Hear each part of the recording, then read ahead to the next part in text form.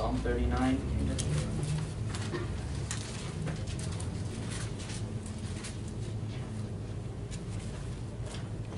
The Bible says, I said, I will take heed to my ways, that I sin not with my tongue. I will keep my mouth with a bridle, while the wicked is before me. I was dumb with silence, I held my peace, even from good, and my sorrow was dried. My heart was hot within me, while I was musing the fire burned. Then spake I with my tongue, Lord, make me to know mine end, and the measure of my days, what it is, that I may know how frail I am. Behold, thou hast made me days as a hand breatheth, and mine age is as nothing before thee. Verily, every man at his best state is altogether vanity. Selah. Surely every man walketh in a vain show. Surely they are disquieted in vain. He heapeth up riches, knoweth not who shall gather them. Now, Lord, what wait I for? My hope is in thee. Deliver me from all my transgressions. Make me not the reproach of the foolish. I was dumb, I opened not my mouth, because thou didst it. Remove thy stroke away from me. I am consumed by the blow of thine hand. When thou with rebukes doth correct man for iniquity, thou makest his beauty to consume every like a moth. Surely every man is vanity, Selah. Hear my prayer, O Lord, and give ear unto my cry. Hold not thy peace at my tears, for I am a stranger with thee, and a sojourner, all my fathers were. O spare me, that I may recover strength, before I go hence and be no more. Okay, let's pray. Dear Heavenly Father, thank you for everything that you've done for us, and we pray that you would just bless Brother Josh, help him deliver a really good message. In Jesus' name, amen. Amen. Amen. Psalm 39, another one of these moments where you catch David, and just one of the things and reasons why you love him so much as a character, as a real man in the scriptures. It starts off there, Psalm 139 verse 1, he said, I will take heed to my ways, that I sin not with my tongue.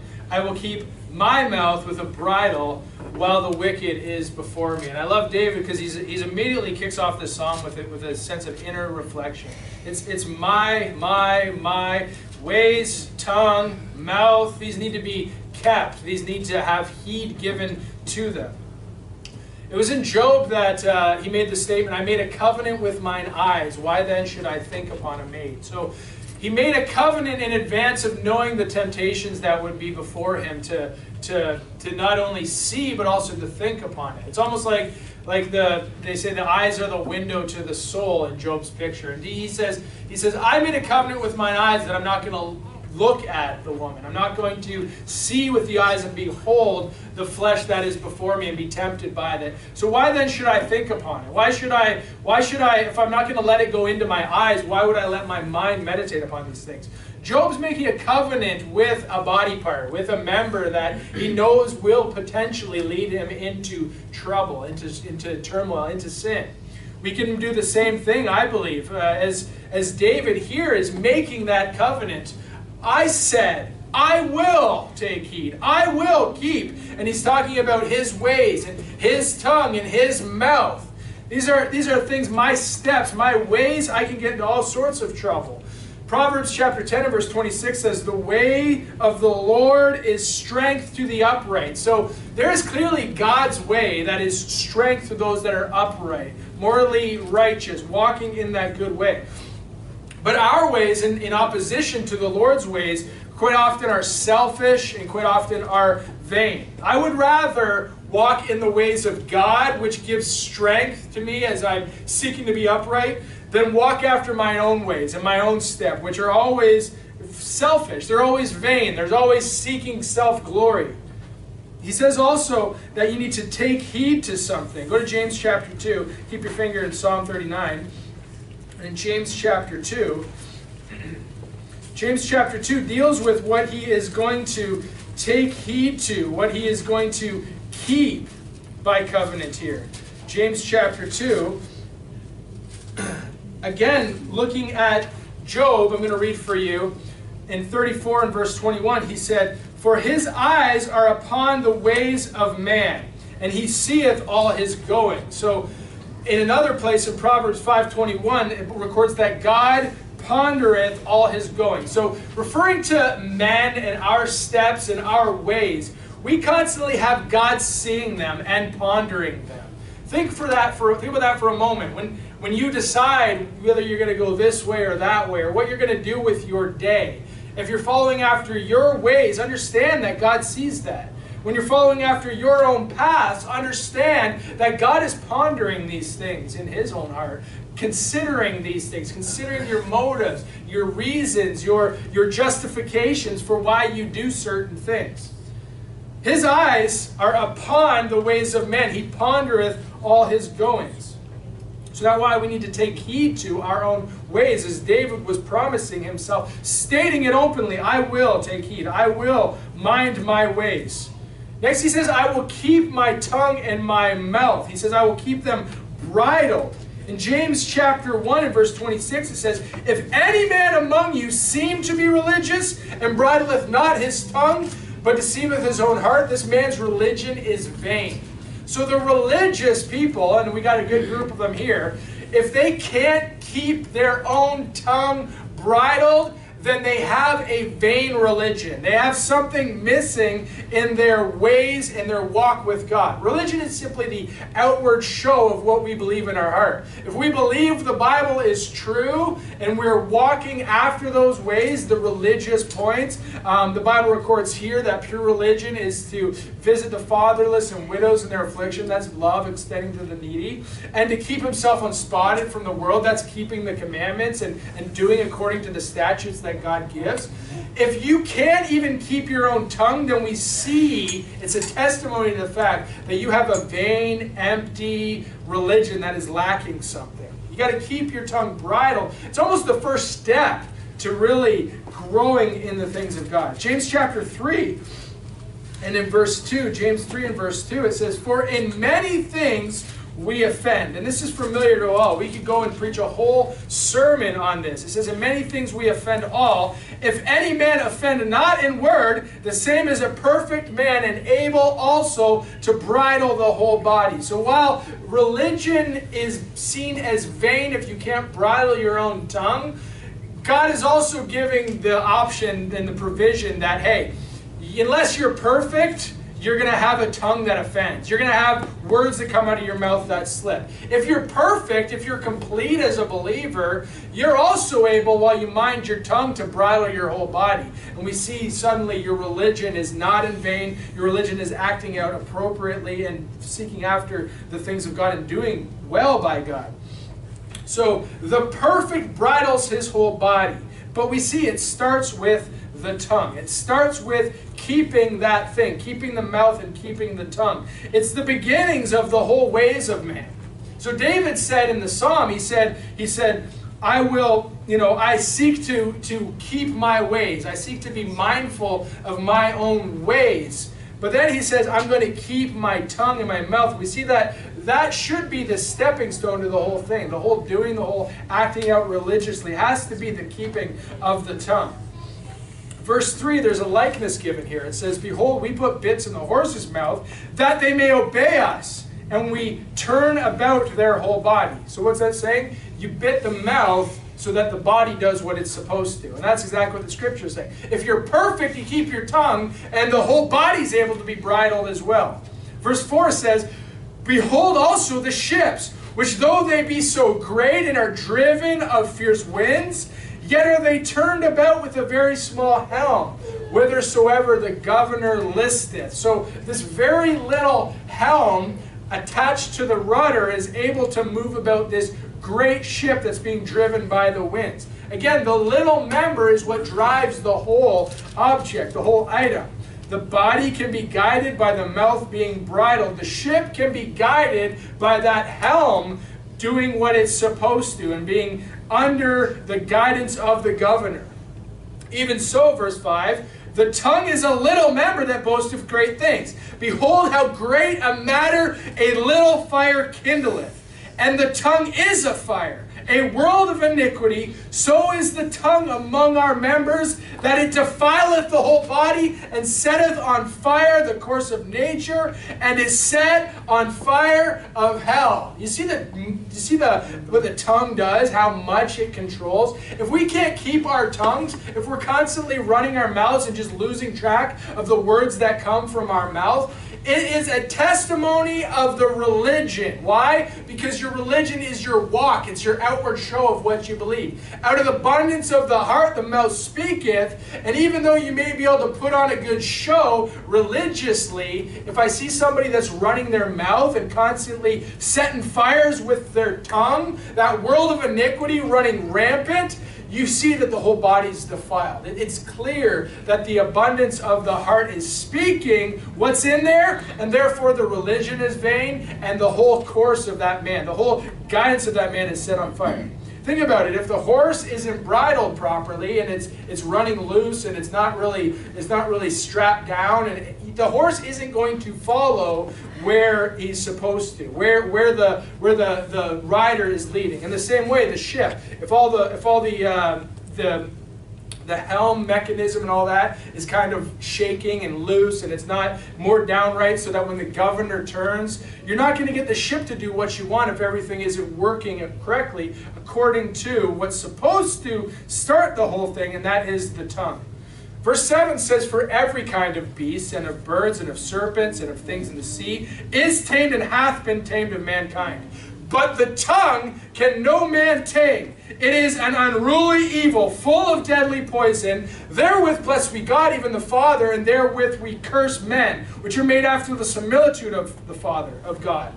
Out of the same mouth proceedeth blessing and cursing. My brethren, these things ought not so to be. Doth a fountain send forth at the same place water sweet and bitter? Can the fig tree, my brethren, bear olive trees, either a vine figs? So can no fountain yield both salt water and fresh. That's saying that the abundance of the heart is speaking one thing, and if it's bitter, then what's in there can't be sweet. There's only one thing that can come out of a vessel. One object can come out of a vessel. And so if you are constantly trying to curse and bless, there is a problem here.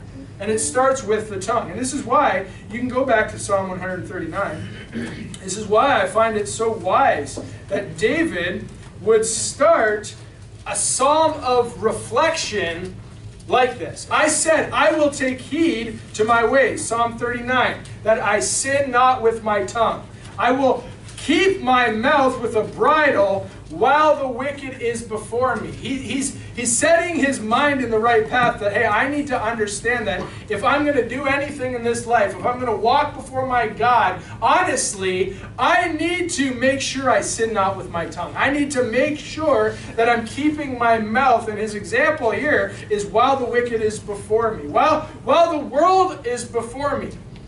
It's interesting because verse 2 then says, I was dumb with silence. I held my peace even from good, and my sorrow was stirred.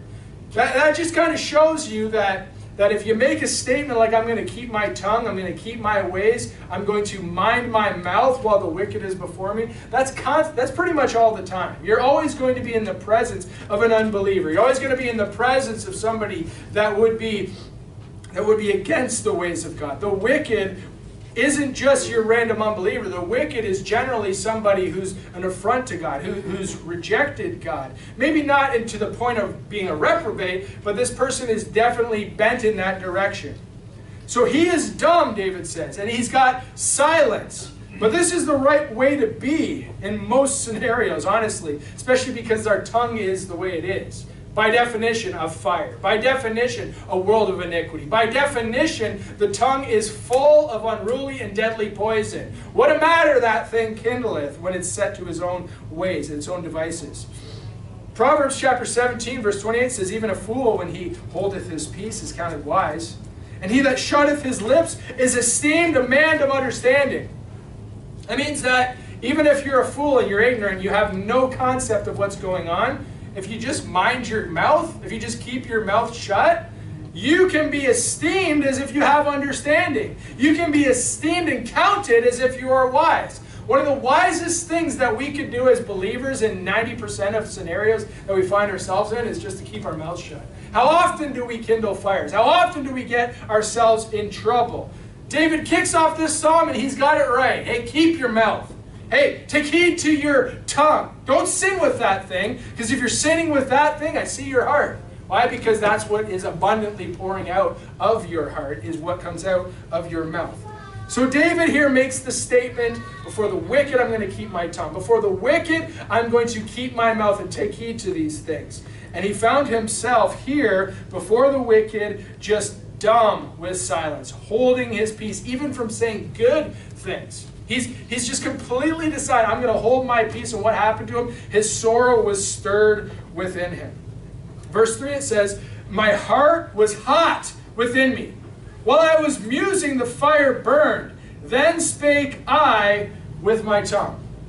There's an interesting thing. I don't follow Lent anymore, but in my infancy as a Christian, you're supposed to abstain from something. I think you get like an X on your forehead. We didn't do that whole thing. That's kind of the Catholic arm.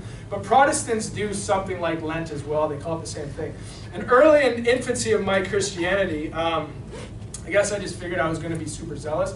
But I actually fasted for those 20 days or whatever it is, my voice. And I just decided that as Zechariah did when he heard the report of the child that would be born and believed it not, he lost his voice for a time. And so for a time, again, in my infancy, taking part in that ritual of Lent, I kept my tongue and just didn't say it. I wrote notes to my wife. I communicated in that kind of way. But that was just kind of my zeal and my way that I could try to, in my ignorance, be as zealous as I could and do some of that. And it was an interesting thing that I learned from all that was exactly that. Kind of just the musing of it all. You meditate upon things longer. The fire burns within you. When you've got to write out your statements before you say them, and I think some people are guilty about this when we get on our devices, right? There's some sort of argument going on or confusion. You type in a whole bunch and you're like, I better back off. And you're like, oh, and I don't know if you've seen that when you're kind of talking to somebody and it's a little bit of a heated discussion. You'll see those little dots come up like they're saying something, then it's gone. And then it comes back up and you know that you're just kind of brewing over what they're going to say. But honestly, that's what happens when we learn to keep our tongues, when we learn to be mindful of the things that come out of our mouth and how it can affect our walk spiritually. And so, the heart was hot within him. While he was musing, that fire burned. He was dumb with silence, even from good things that he would say, because he set his mind to just keep quiet. Stop running his mouth. But I like how it turns here. He says, I was musing, the fire burned. Then spake I with my tongue. So the scenarios here is that he's before the wicked, okay? I'm sure he saw things that he wanted to rebuke. He wanted to correct. He really had to get off of his chest, even from good things. So he's musing. He's not talking. He's not speaking because he had set his mind that he would keep his mouth. He made a covenant with his tongue. He made a covenant with his mouth that he wasn't just going to run off. And so it gets to the point where his heart is hot. There's that musing of and he's musing on these things, and the fire's burning, and he hasn't got it off his chest. And then it says this, then spake I with my tongue. Then spake I. And so you're in front of the wicked. And so my mind goes to, if I wasn't going to read the whole rest of the context, it's just like, I'm going to give these guys a piece of my mind. Right? I've been musing on these. I've been saving up some things that I got to say to you. And so he's going to be like, you wicked heathen, you wretched fools, you wicked sinners. And he's just going to flip off and blow up on these guys, right? He's going to let it all hang out. But it's interesting because he's musing, that fire's burning within him. And you think in our flesh, if you're before somebody who's wicked day in, day out, and you haven't said what you wanted to say, because we all want to get our piece in. We want to get our word in, right? You would think that he's just going to blow up and let this guy have it. Instead of giving him a peace of mind, he says, then spake I. And what's that first word in verse 4? Lord. So instead of blowing up, instead of going after the wicked, instead of letting that fire burn up in him, you would expect, in my flesh I want to get a piece out. Finally I can say what I've been meaning to say, right? No, he says, then spake I, Lord. make me to know mine end, and the measure of my days what it is, that I may know how frail I am. After this time of keeping his mouth, after this time of musing on these things, after this time of not letting it all bubble out and just getting it out there, the first thing that came to David's heart to say was, Lord. Call out to him in prayer. God, make me to know my ways. Make me to know my frailty. Make me to understand myself.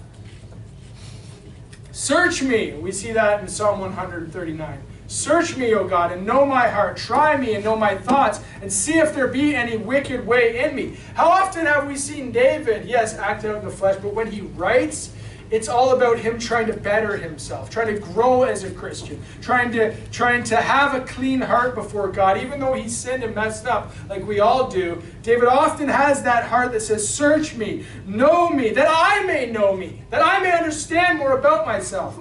What did he learn and what did he find out that he should know?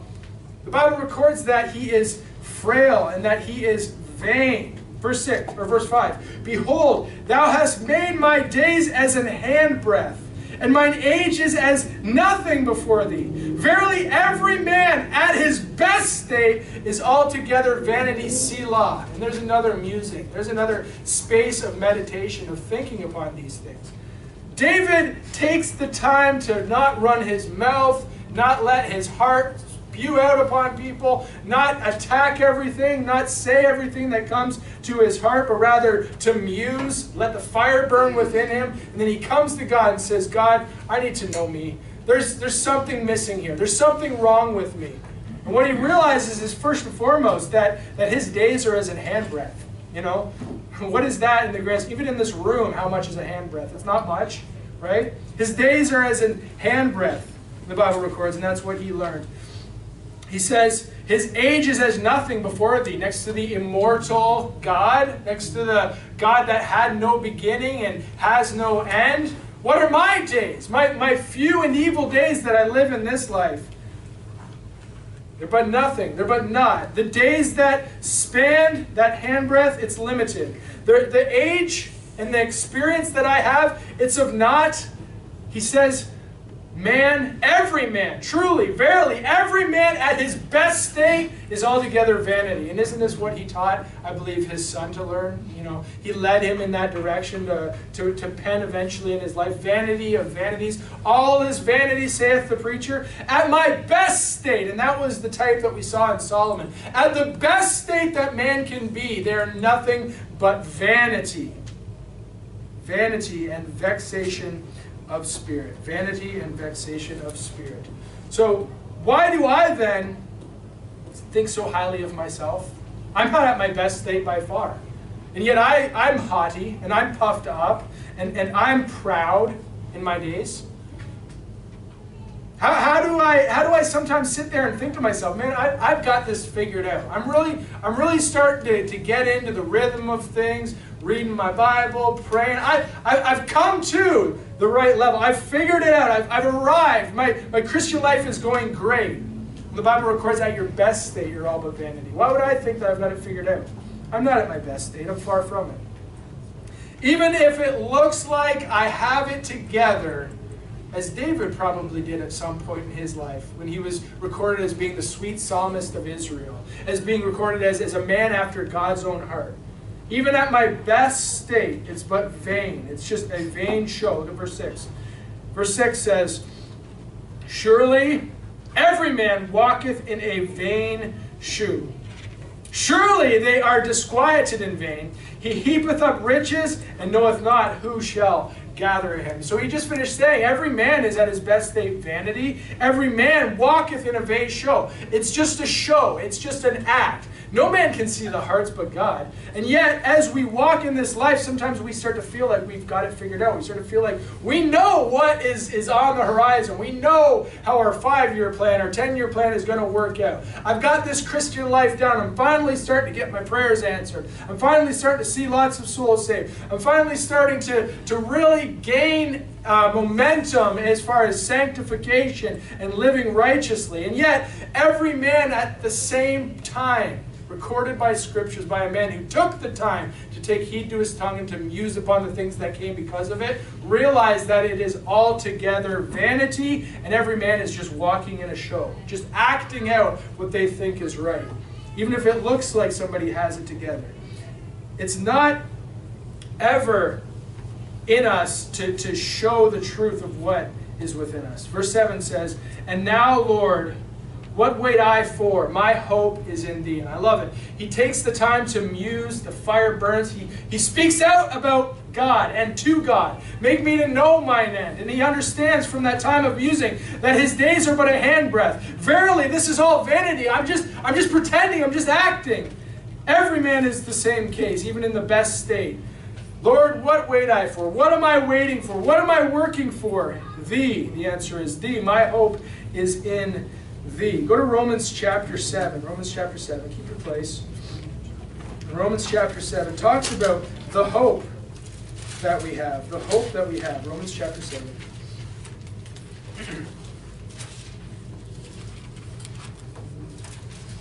As you go to Romans chapter 7, let me read for you Titus, if I can find it.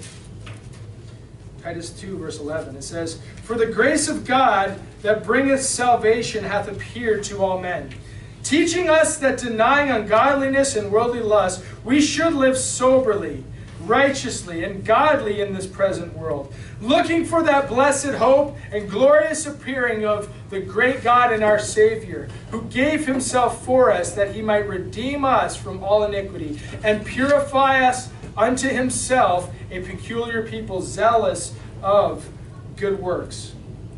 That revelation there is that our hope, our blessed hope, isn't just the rapture that comes and takes us away from our struggles. The blessed hope is the fact that Christ gave himself for us, and while we struggle to follow the teaching that we should deny ungodliness and worldly lust, and we should live soberly and righteously and godly in this present evil world, the reality is that we'll never get there. So we needed Christ to give himself and redeem us from the iniquity that we have and purify us as the people that is zealous unto pure good works. He is our hope. He is our only hope of being what he would expect us to be. And that's the reality that David came to when he understands it's just a vain show. Even if I live righteously, even if I do righteously, even if I follow after good works, it's just me doing the best that I can in a world that is trying to always corrupt me. God is in control, and God is our hope in this situation. Romans chapter 7 and verse 18. Romans 7 and verse 18 says, "For I know that in me, that is in my flesh, dwelleth no good thing. For to will is present with me.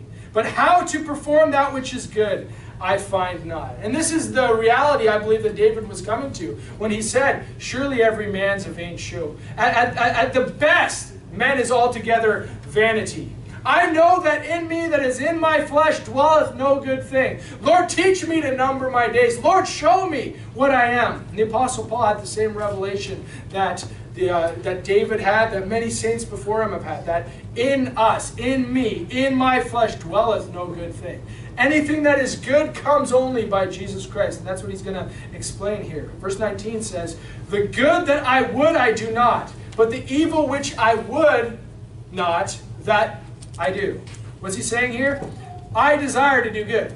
I want to do good. My heart is set on doing good. But there is this flesh that is drawing me to evil. The good that I want to do, I don't do. The evil that I shouldn't do and don't want to do, that do I.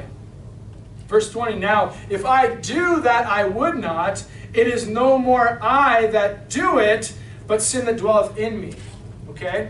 So what he's saying here is that he's been born again, right? There is a new man living him. The real Paul, the real Josh Gander, does not sin, right? These things have a written to you that ye sin not. If any man sin, we have an advocate with the Father, right? But the Bible records that there is a sinless man abiding within me. So then when I do what that new man doesn't want me to do, it is no more I, spiritual Josh, but sin that dwelleth in me. What is that? That's the flesh. That's in the flesh that dwelleth no good thing. That's what sin is. Sin lives still in this body. And that's the part of me that gets drawn away after lust, that gets enticed to do wrong. Verse 21 says, I find then a law that, when I would do good, evil is present with me. For I delight in the law of God after the inward man, but I see another law in my members, warring against the law of my mind and bringing me into captivity to the law of sin, which is in my members. And Paul's realization here, O wretched man that I am, who shall deliver me from the body of this death?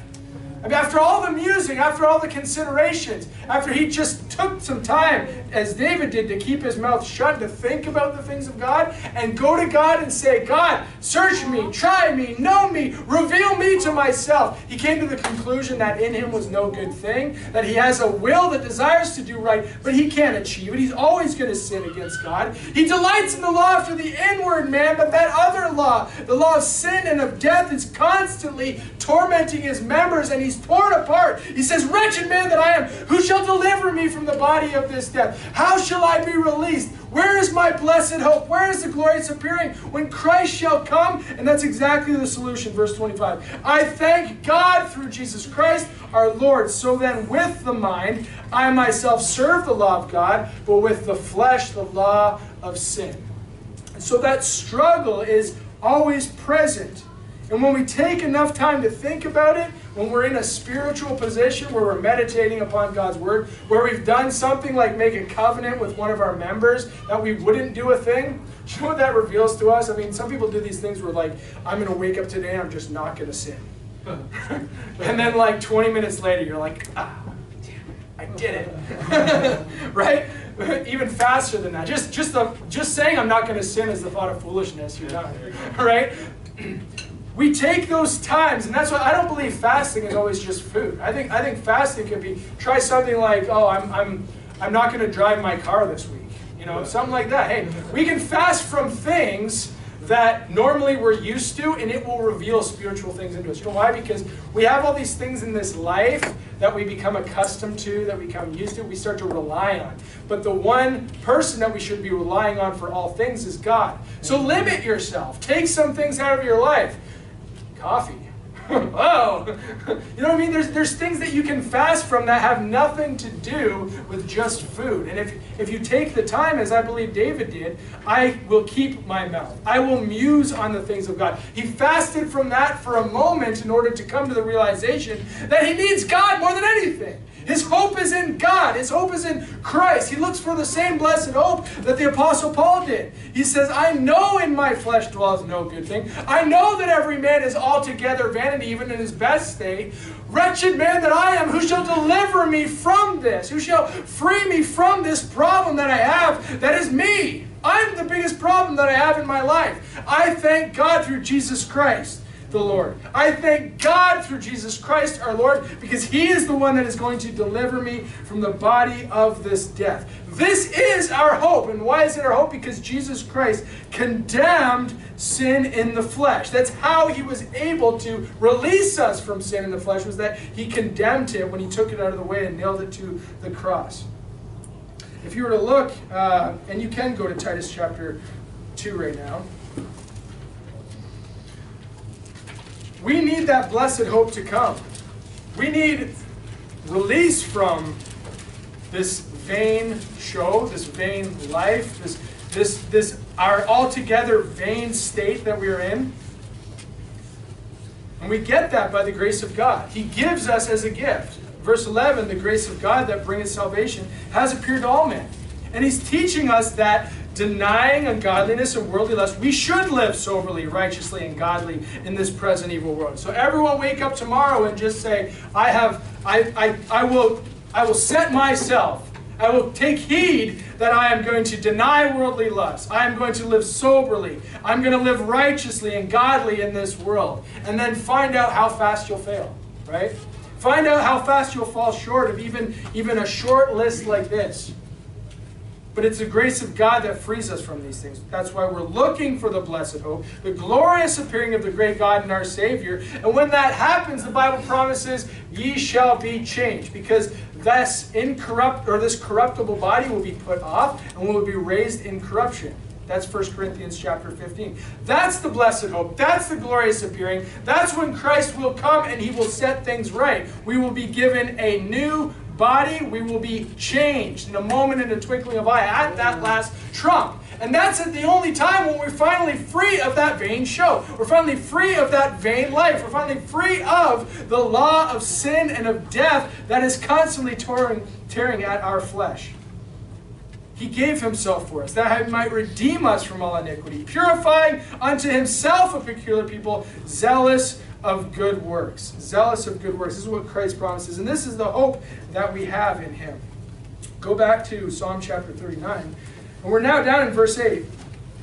And now, Lord, what wait I for? My hope is in thee. And that is what we're waiting for. The hope of Christ. The hope of his return. Psalm 39. Deliver me, verse 8, from all my transgressions. Make me not the reproach of the foolish. Make me not to be ashamed before the unbelievers. Make me not to be confounded before the unbelievers as I live. Because he just determined that he is a show at best. He's putting on his flesh righteousness. His flesh is doing what his mind wants to. And sometimes we all agree. There were some of us in this room that used to drink, and then the new man said, nope, that is no good. And now we are walking in a show. We are showing what the new man wants. The reality is, though, is that that flesh, 90% of the time, still desires those old cravings, still lusts after those old things. So, we are in a show, right? We are best we can walking before God, letting his word minister to us, serving with the mind the law of the Lord, that liberating law, but we are always under that law of sin and death that's constantly attached to our flesh. So deliver me from my transgression. Make me not to approach to the foolish. Because the reality is that any one of us can be exposed as hypocrites at any time. Because all of us are sinners. All of us are still constantly falling short of God's glory and getting tripped up and tangled up in the ways of our sinless flesh. And that's a problem that we're always going to have. And that's why our hope is in God. Because that's the only time that I'll finally be able to walk according to his will. Verse 9 says, I was dumb. I opened not my mouth because thou didst it. So I think David here at this time, he was before the wicked. He took heed to his ways. He kept his tongue. He kept his mouth. He was before the wicked. He was keeping all of these things that he wanted to say in his heart, musing on the things of God. Comes to the Lord in prayer, realizes he's got nothing to offer God. He's barely changed as to what the old man that he was. And yet he says, my hope is in thee. Then he begs God to be delivered from those transgressions that are bogging him down. He says, make me not a reproach to the foolish. Don't expose me, God, as I deserve. Give me mercy. Give me grace. He says, I was dumb. I opened not my mouth because thou didn't. I think that's just a statement. Because thou didst it. God did what David asked for here and didn't make him a reproach. Now we see that David is revealed as a sinner. His sin with Bathsheba, the murder that he committed. But how often do the foolish open up the Bible and hear about that to David? Do they hear about David and Bathsheba and the sins that he gave? We read them, right? We read through the Bible and we know this story. We know the truth of them. But if you ask the average unbeliever who David is, you know what they think? He's the guy that slew Goliath, right? He's the psalmist. That's generally what he was the Lord is my shepherd guy, right? So he kept his mouth because thou didst it. And we see through the echoes of time, God kept his promise. The world at large doesn't know David in the intimate sense that we do, his great sins and his errors later in his life. But they know him as the conqueror of Goliath. They know him as the songwriter of Israel. And that's a wonderful promise that God made. And he has that same thing for us. When we ask not to be made a reproach, when we're not ashamed before the unbelievers. He says he had no need to defend himself. And why did he have no need to defend himself? Because the mercy of God came upon him. David, just in this psalm, shows that he kept himself quiet before the world. He wasn't a man that always ran his mouth. He was a man that sought the Lord. When he finally got a chance to speak and took the opportunity to speak, he sought the Lord first and foremost. He realized that he was vanity. And even the good things that he does, it's only because God gave him the word that told him what he should do and gave him the grace to empower him to do those things. He ultimately recognized that his hope was only in God. I mean, when we're nothing, when we're vain, when we're just an act before God, before the world, we see very quickly that our only hope is in him. Verse 10 says, remove thy stroke away from me. I am consumed by the blow of thine hand. So David kept quiet before God, took that time to just meditate upon things. He sought the Lord immediately, realized his vanity, recognized his hope was only in Christ, and in verse 10, he received correction. He says, remove thy stroke away from me. I am consumed by the blow of thine hand. I understand, God. I understand who I am. You've shown me who I am. You've made me to know the error of my ways. And he remained humble through it. And then it ends in verse 11. He says, when thou with rebukes dost correct man for iniquity, thou makest his beauty to consume away like a moth. Surely every man is vanity, Selah. And there's the pause. He was corrected. He was set right by the rebukes that came upon him. Whenever we're rebuked and exposed by the word of God, it's just like a moth-eating garment. God just shows us all the holes in us. He picks away at what would be a complete piece of cloth and puts these holes in it, just like a moth tearing away at fabrics. Our beauty falls away. Our carnality is consumed. We're revealed as what we are, and that's just vain and empty. We got holes in us. We got problems. And yet when we set ourselves to understand that about ourselves, all that does is bring more light to Christ, which died for us and gave himself, and he's our hope. It reveals to us that while we have all these problems, glory to God, there's a God in heaven that loved us anyways, enough to come down here and repair the breach. He took a rotten, tattered garment that was our good works, because all of us at a time thought we could earn heaven. We thought whether we were an unbeliever or whether we were a religious person that we could get there on our own.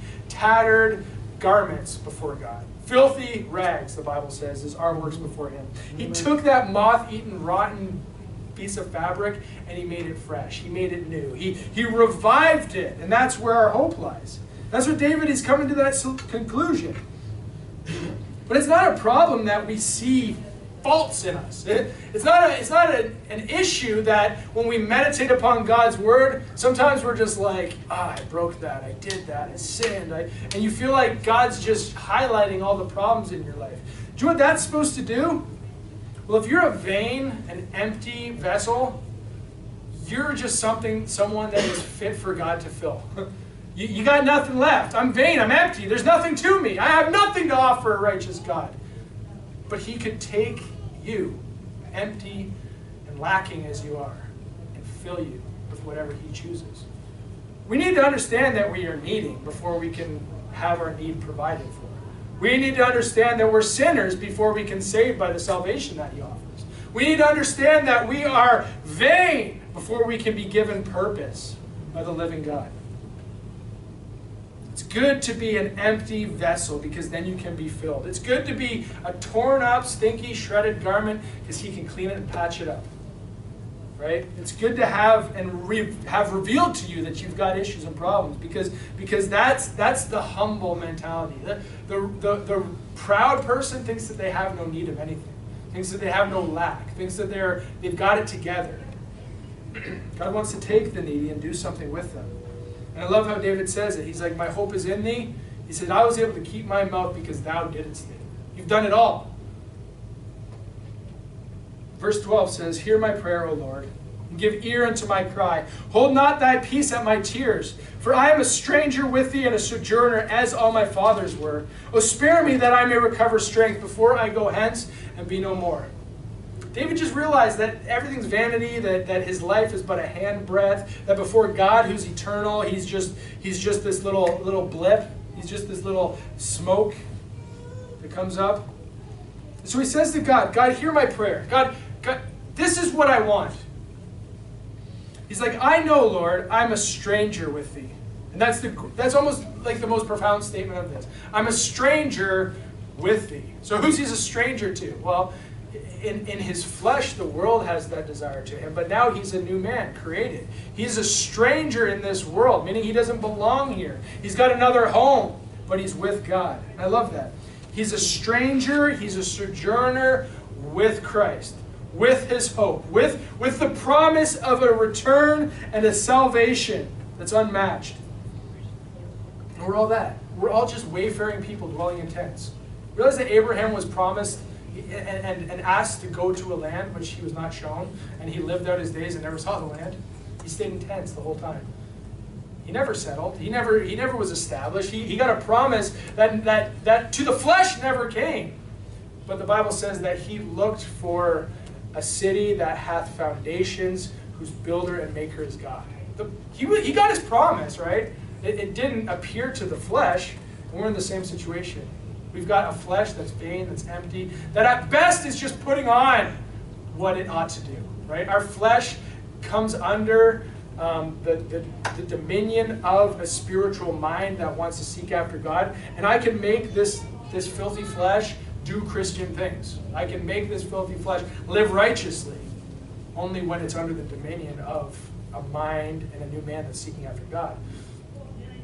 But regardless, that flesh and blood shall not inherit the kingdom of God, will never receive the promises that are made.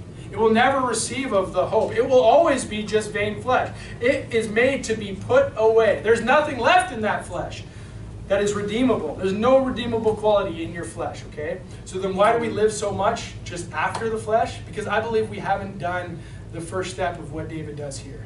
The first step that David does is he limited himself of something that he generally uses. I mean, imagine a singer saying, I'm going to keep my mouth, okay?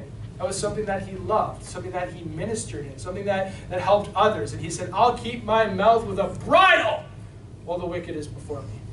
So he took the time to fast. He took the time to prepare. And when he was in that time of meditation, musing, he wanted to speak. He wanted to sing. He wanted to use that. And he realized in that time that he was lacking something. That voice was something that he relied upon. And when it was gone, there was a void. And when there was a void, he said, yeah, God, fill it. Okay? I have issues. I have problems. Everything is vain here. This flesh is rotten. This flesh is no good. In me that is in my flesh dwelleth no good thing. I need this thing to go away. My hope is in thee. My hope is in Christ. My hope is built on nothing less but Jesus' blood and righteousness. He came to that realization. And through this journey of hearing the word, once he decided to be quiet before God, he seeks him. He realizes his place is vain. He's recognizing that his only hope is in God. He's received that correction and humbly takes it to come to another Selah in his life where he pauses and he realizes, God, I am just an empty vessel that needs to be filled. Deliver me from my transgressions. I was dumb. I opened not my mouth because you did it. You carried me through this. Take thy stroke away from me. I am consumed by the blow of my hand. I understand, Lord, who thou art and who you are and what you mean and that you are my only hope. You've rebuked me. I've got all these holes, God. Fill them for me. Hear my prayer. Hold not thy peace at my tears. I'm just a stranger with thee.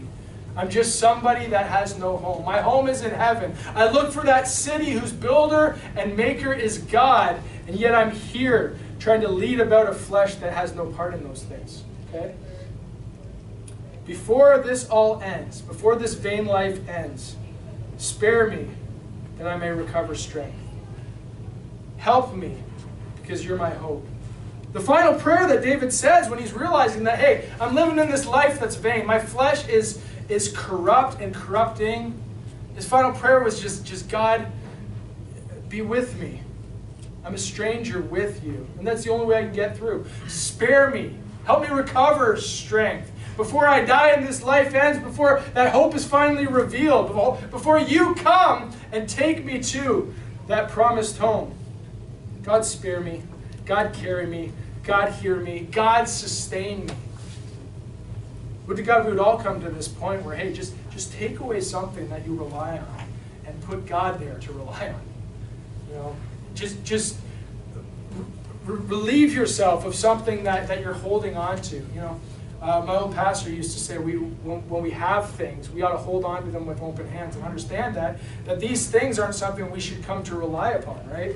God gives me something, a tool that I can use. Hold on to it with open hands. You know what that means? Well, I have it, it's mine, but if someone should remove it, I'm not going to clench it. I'm not going to hold on to it. You know, too much in this life we grab a hold of, and all of this life is vain, so what does it matter? Take something that you rely upon, that you're trusting in, that you've perhaps even gone to the extent of making an idol out of it. Take something, get rid of it, and then muse on what happens as God shows you you didn't need it. Because we don't need anything but God. He's our hope, right? He's our assurance. He is our salvation. He is our life, right? We rely on too many things in this life. I said I will take heed to my ways, that I sin not with my tongue. I will keep my mouth with bridle while the wicked is before me. When you do things like that, when you limit yourselves, when you stand before God as David did, quiet, and then come to him and say, Lord, make me to know me. Reveal me. What am I lacking? Where have I failed you? Where am I struggling? Okay? I hear you, Lord. Thank you for the rebukes. You've taken the beauty away of the thing that I thought was great about me, and you've revealed it to be moth-eaten and corrupt. Lord, hear my prayer. Walk with me as I'm a stranger in this life, but I'm with you. Spare me, recover me, carry me through this until you come back and take me out of here. My hope is only in thee. Who shall deliver me? I thank the Lord Jesus Christ that one day he's going to come and deliver us from all this mess. And we won't have to worry about the flesh that's constantly holding us down and causing us to struggle. And the flesh that we really ultimately rely too much upon. Right? We grab a hold of things in this life when our promise and our hope is the same as Abraham's, right? Abraham walked around in tents, right? He never got in the flesh the promise that was made. But now, he doesn't feel ripped off for it, right? He's got it. He's received it. Let's just look to the spiritual things and start to put off the things of the flesh. And it can start something like this. Just fast something. Go without something that you really just are constantly needing, right? I need this every day. Without this, I would, and just cut it off for a day, a week. See what happens. Let God to speak to you. And show you that while you may think that thing you're missing is a hole, it's simply just a spot where God can show you that he has filled it. He is all sufficient. He's all you need. Christ is all you need. Amen.